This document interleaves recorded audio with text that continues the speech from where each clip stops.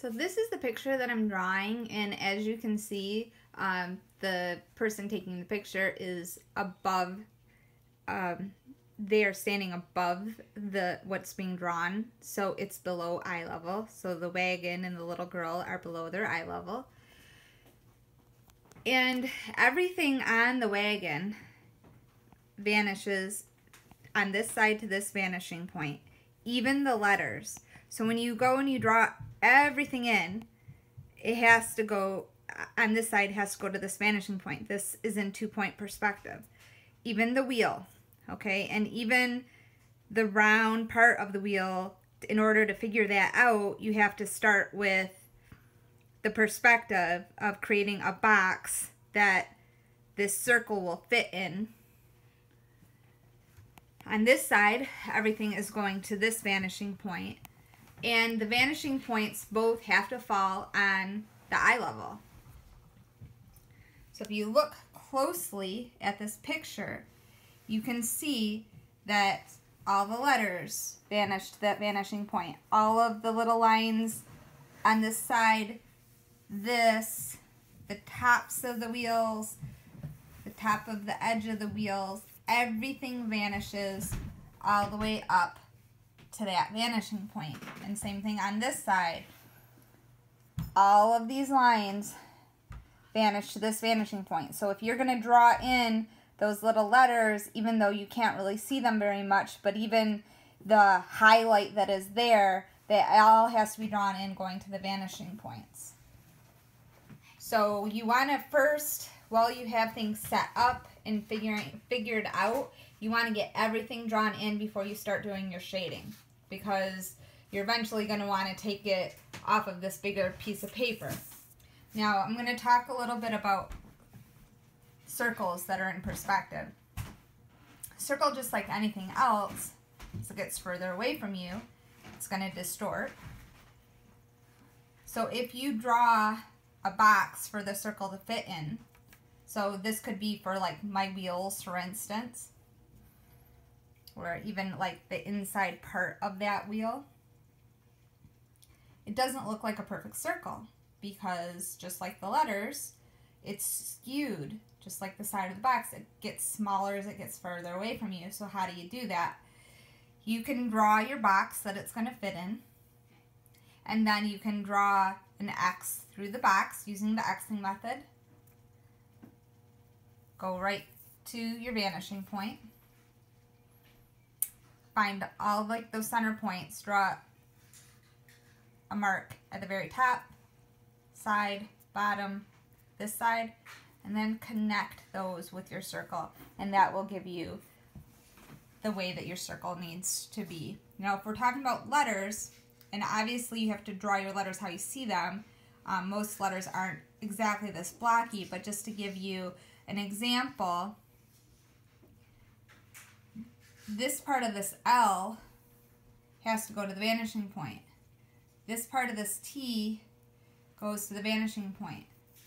So make sure that everything is going to the vanishing point. This part is straight up and down.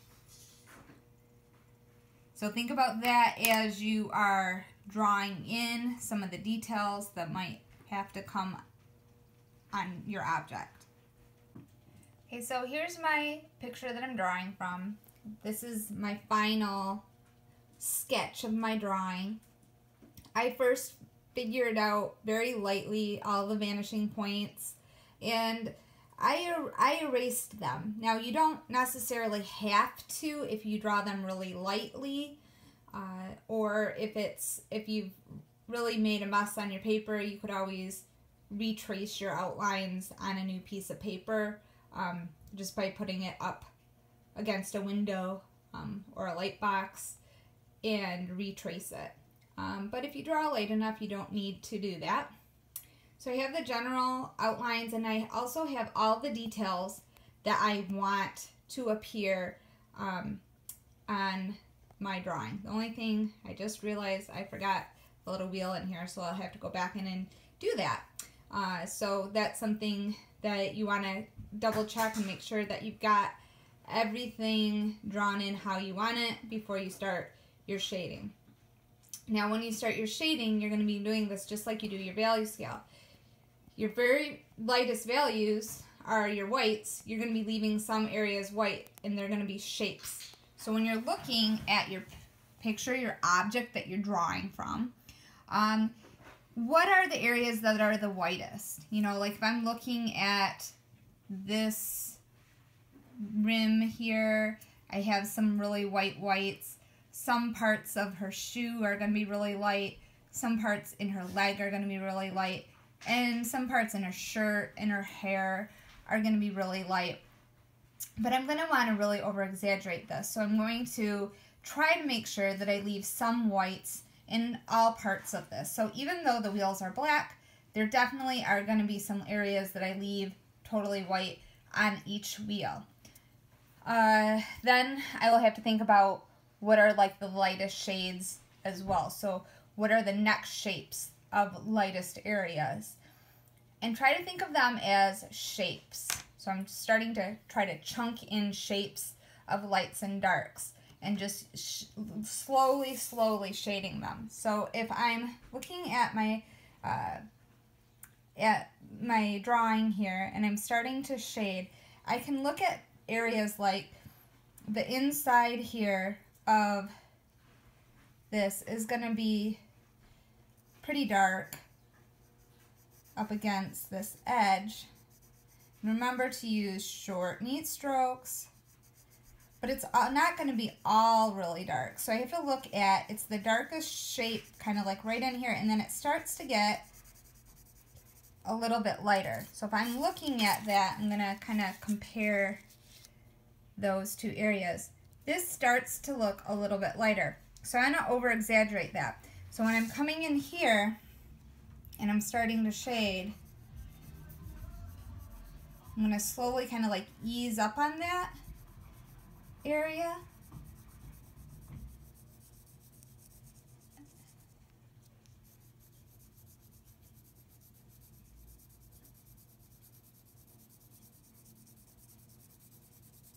I can always make something darker, but it's hard to make it lighter. So I want to over-exaggerate this area a little bit more than it is and make that area a little bit lighter.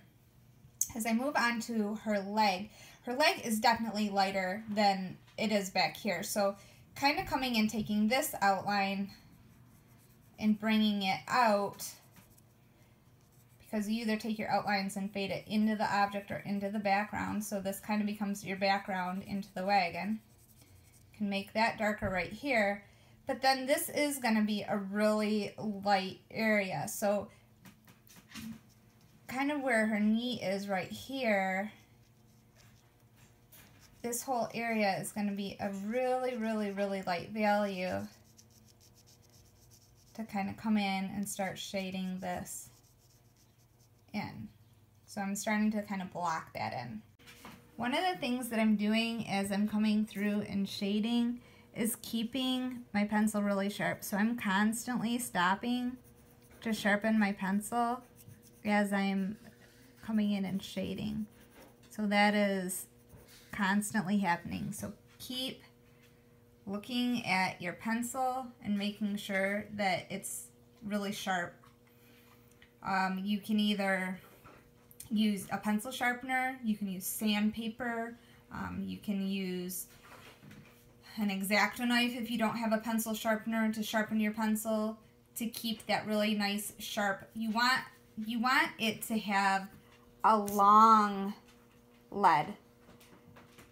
So if your pencil sharpener sharpens really short, then that's where I would recommend then maybe using some sandpaper or something else to help get it longer. But this should be good for shading. Okay, so I finished that one little area and notice that I pushed really hard along those outside edges, and that's because if you look at this area, it's definitely the darkest, like right in here, and it gets a little bit lighter through here. So I over-exaggerated that and emphasized that through here. as I start to work on her leg is going to be lighter than this, but I can still start to come in and add some of the values that are going to be in the leg, and it will still stand out from this darker area. So there's some very light shapes on the little girl's leg. If you look at this, you can start to see they vary a little bit. Still, it's going to be a little bit darker on your edge here and kind of fade in, but I'm starting to look for some of these shapes to draw that out. Some areas on her leg are going to be left white because her skin is really light, but you can't just leave everything white. You need to show the value, and so sometimes in order to do that, you have to over-exaggerate the contrast. Okay, looking at her shorts, there's a lot of shapes of different values of lights and darks, so as you're coming in, you want to make sure that, like, I'm going to leave some of these areas white, but there's a lot of little shapes that I'm going to be coming in and starting to draw in as I'm working through this. So I'm coming in and I might be pushing a little bit harder for some of those shapes that are pretty dark, and then I'm going to be definitely like easing up from wrinkles, so it might be a little bit darker, and then slowly kind of like ease up from an area as it gets lighter. So you're looking for all of those shapes. Right here on the edge, it's really light, so then the background is darker, so that's where you can start to bring that outline up into the background because things don't have outlines.